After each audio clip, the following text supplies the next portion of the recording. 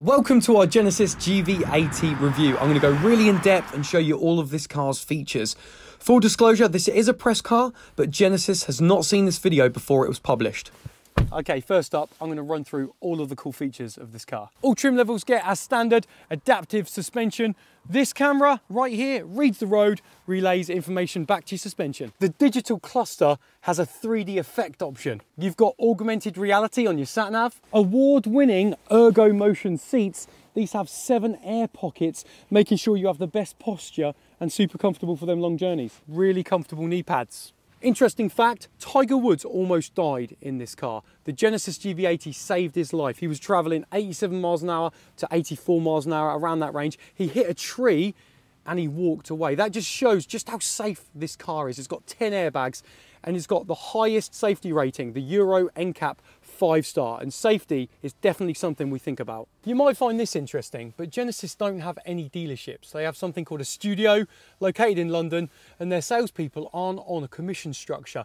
So therefore, the experience should be a little bit more pleasurable, Genesis say, because they're not trying to hit targets or be pushy. What do you think to that? Let me know in the comments. You also get 5 years warranty, 5 years roadside assistance, and 5 years free servicing with the Genesis. And with the servicing element, they come to your house, they pick up your car, they give you a courtesy car, and then they bring your car back when it's all done. Now I know that is very helpful.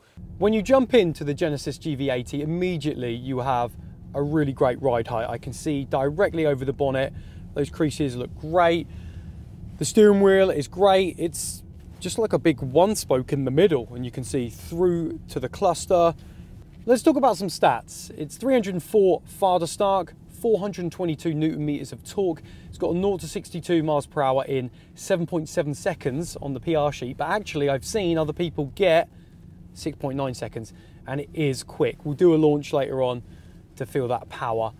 It weighs 2.3 tons, and sometimes you do feel that mass, especially when you're going around some corners. It can move about a bit of body roll, but it's not a problem. It's still really comfortable. It's got a 2.5 turbo petrol engine, 4-cylinder, and it is the only engine you can get with the Genesis GV80.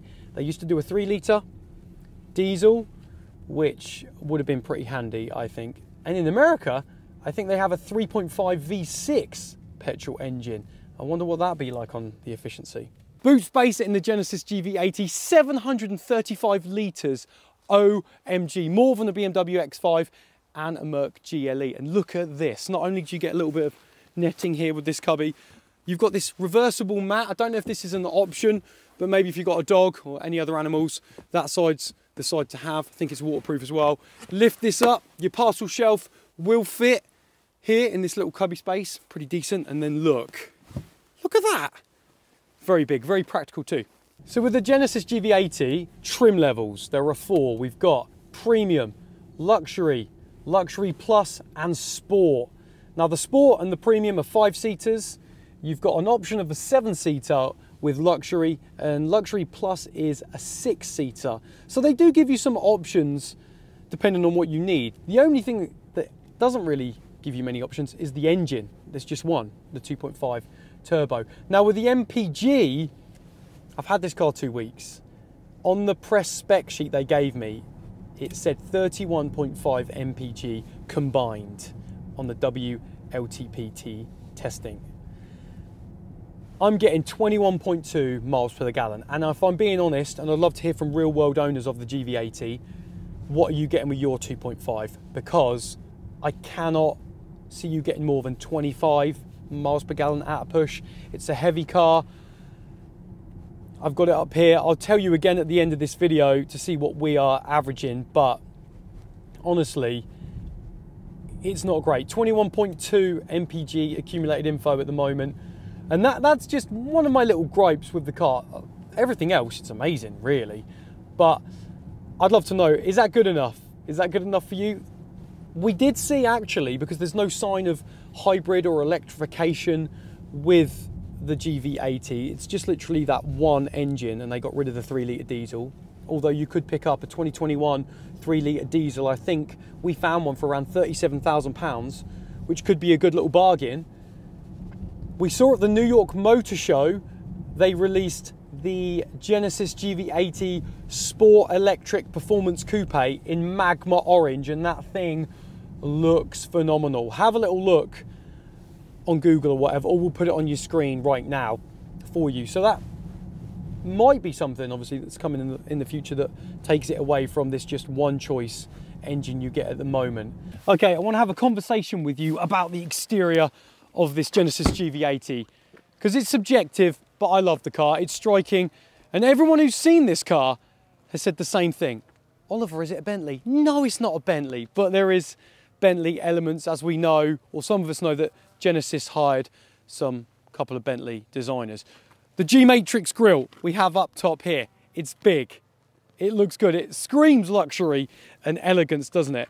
The back, I was speaking to Adam, he doesn't like how deep the window comes here. He thinks it needs to go up a bit, but again, brilliant for visibility. Brilliant if you're a thief as well. I can see right in the boot, I'm joking, but you can. This is very functional, works great. Don't have a dirty hand down here when you're driving a luxury car. You've got the boot button there that you can press and it pops up. But I think overall, so there's a couple of trim levels. This is the sport trim, and you'll notice the sport trim, it's got black 22-inch sport alloys. On the premium, the trim level, you get 20 inches, so you probably get it a little bit comfier if you go for the premium trim. And you get darker chrome. Now, if you've been to Car Chat TV before, you've seen me talk about chrome on a car. I'm not its biggest fan, but this actually works rather well with the chrome. And the bonnet, it's absolutely fantastic. I love the bonnet, the creases down here. When you're in the car and you're looking out, it does feel like you're in some sort of spaceship. And it's just a great look. Overall, I think this is the best looking Genesis car they do in terms of design. I would love to know what you guys think down in the comments below. Is the Genesis GV80 a looker, or is it just not for you? I want to talk to you about how this car feels on the road in terms of suspension. So it's a multi-link suspension setup, front and rear, and I read and listened to a lot of other reviewers kind of slate the car being too slick, it's fidgety, it moves around a bit. Now, I'm going to be honest, when you first get in the car and you hit potholes, I mean, we live in the UK, to be honest, and there's a lot of potholes and a lot of cracks in the roads, especially on the B roads. You're going to feel them no matter what car you're in. And yeah, depending on what car and suspension, it's going to minimise the feeling you get. But I still think this Genesis GV80 is comfortable. So I just want to be a little bit honest with you, really, guys, and just say, if you're worried about how the car feels and drives, firstly, you know, get a test drive. Everybody's different, it's all subjective. But for me, the car has handled and driven like a dream, and I've really enjoyed it. So let me know what you think if you've driven the car, the GV80, or if it's something that you've heard about and it's put you off, in the comments below. One of the coolest features that I found in this GV80, which is very handy if you've got kids or other mates that you want to talk to, it's on the infotainment, and I'm using the rotary wheel because I don't need to touch the screen, even though it is touchscreen. Passenger talk. So I click this. Now when I click talk now, hello Adam, I'm talking to you in the back. Can you hear me through the rear speakers? Well, I can't actually hear you through the speakers. Let me put my ear to it. Do it again. Okay, I'm using the passenger talk. It should hear my voice through the front microphones and play it through the rear speakers in the back, so I don't have to shout to you. I can't hear anything at the minute. Okay, well, at least we tried it to see if it works. But I think it's a cool feature. Maybe it's because it needs to be at higher speed or something to make it more obvious, because we're going fairly slow. Yeah. But I can hear you fine, so it's... I don't know, maybe it's working, I don't know. I don't know about that one. It's too good. There you go, we'll check out the feature anyway. The Genesis GV80 has got a terrain mode. I've got a number of settings. I've got snow, mud and sand.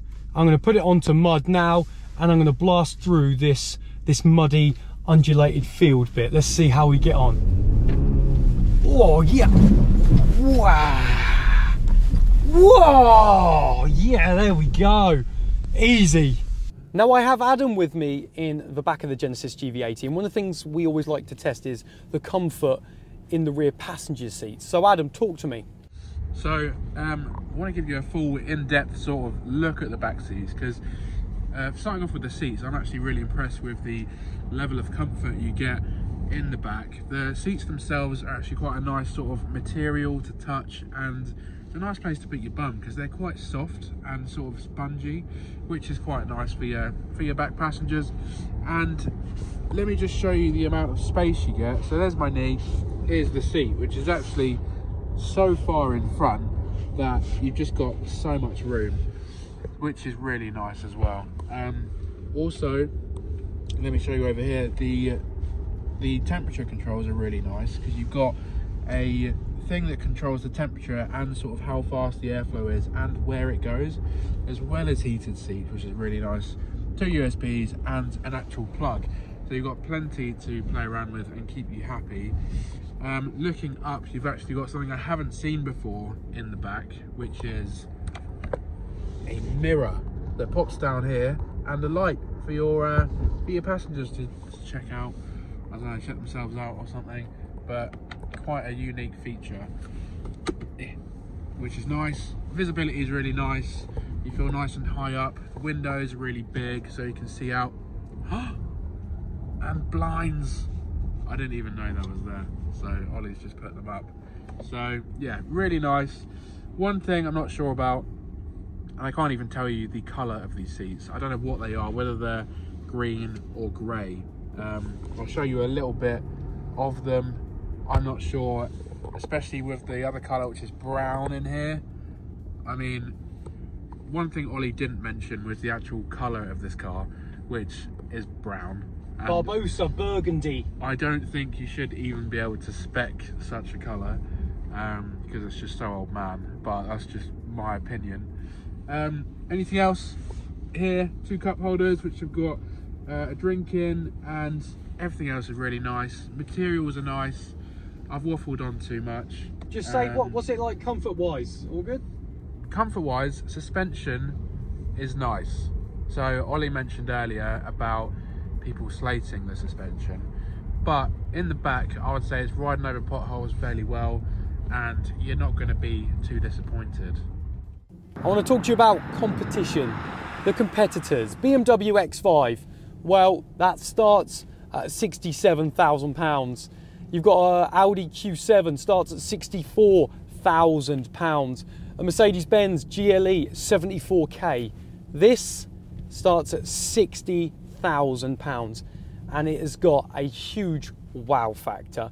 So I think if you're someone that isn't a little bit of a badge snob, and you're not someone who's like, oh, I really want BMW, Audi and Merc, and you want to give another brand a bit of a chance, you will be absolutely delighted with something like Genesis. The more people that sit in one of these cars, drive it, look at it, feel it, the interior, sees how much great quality tech and features it's got, is going to be really surprised. And I think after having this car 2 weeks, if you were to look at buying one, whether brand new or whether 3 to 5 years when the values drop a little bit, you could pick a 2021 up, I think we mentioned earlier, for quite a good price. This would be a great car. So we spoke about some of the competition there. What do you guys think? Would you have this car over that? A Lexus RX is 61k. So it's still a great car and a lot of money still, but what you get is a lot as well. Let me know your thoughts. Another cool feature I want to talk to you about is the active sound design. Now inside the car, it's very quiet, right? You've got active noise cancellation tech in here as well, which is another thing. But what I want to talk to you about is the sound settings for the synthetic engine sound. So this 2.5 turbo engine, if you want to hear it a little bit more, I've got it on enhanced, as you can see here. Because it's subjective, but I want to hear the engine a little bit. And you can just hear through the speakers, just augmenting the sound of what that engine is sounding like, basically. And you've got normal, minimized, and then off. So if you really want, I don't know, a really quiet journey because you're feeling a bit, you want to chill out, you can put it into off, and then you hardly get any of that engine noise come through the cabin. But I like the sound that it makes, so I want the synthetic engine sound on enhanced. On your center console, you've got a number of different drive modes. You push that button from drive to terrain. You've got snow, mud and sand up there. Great for traction if you're going off-roading and whatnot. Then if I put it on the normal drive modes, I've got Eco, Comfort and Sport. Now I've been driving it in Eco because the miles per gallon isn't great. Comfort softens things up a bit. I mean, the steering is very light anyway. And then Sport, the accelerator is very responsive and the bolsters hug me, give me a little squeeze. I can just feel them grab me, and they do that on other Genesis models as well. It's a great little feature.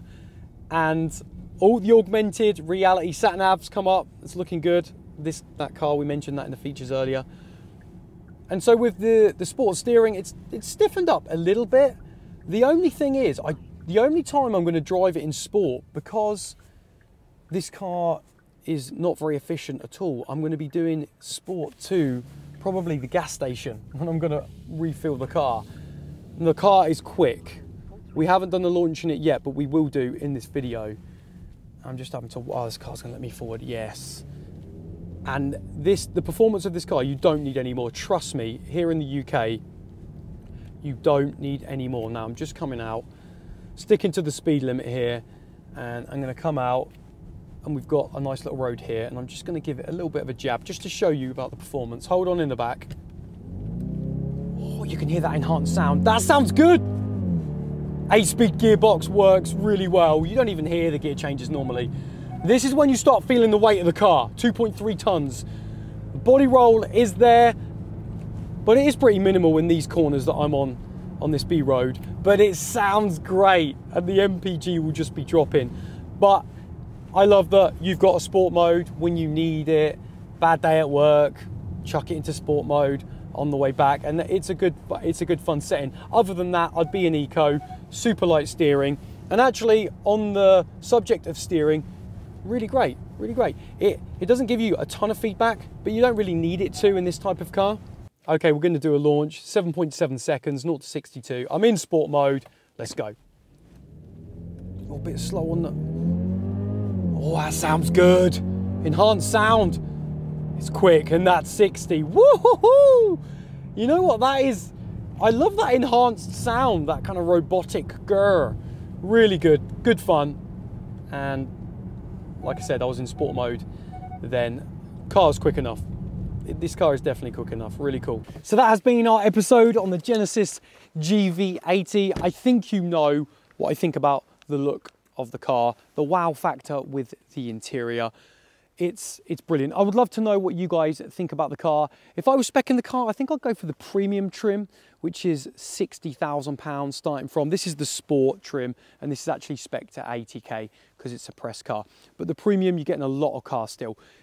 We spoke about the car that we found online, a used one with a 3 litre 2021. Looking at around £37,000 there. You could lease one of these brand new for around £664 per month with £8,000 up front on a 5,000 miles a year for 4 years. That's the one I looked at. You'll have to let me know what you think. As always, throw us a like if you like the episode. Comment down below what you think about the car. As always, get subbed to Car Chat TV, and I will see you on the next one.